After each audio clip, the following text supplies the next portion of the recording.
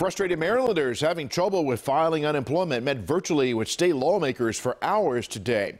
The Maryland Department of Labor says it's paid tens of thousands of unemployment insurance claims since the start of this pandemic, but thousands say they've had a difficult time. WJZ is live. Rachel Minitoff with their concerns and calls for help. Rachel.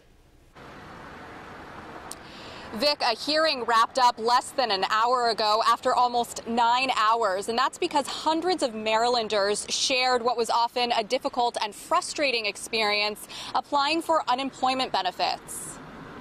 I've called the unemployment department 562 times.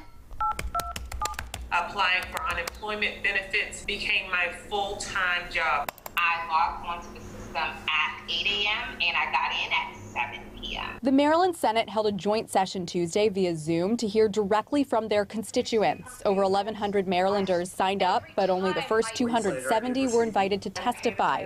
The remainder could submit video testimonies. Like everybody else on here, I contacted the governor's office 7 times. Today I got 7 automated responses saying the exact same thing for the weeks of me sending those emails. It's absolutely upsetting. The Department of Labor says it's paid more than 327,000 unemployment claims during the coronavirus pandemic. But the state's new Beacon one-stop website wasn't without its problems. Baltimore County Senator Johnny Ray Salling says there's no doubt the system is flawed. What do we need to do for this process to get this Beacon site taken care of?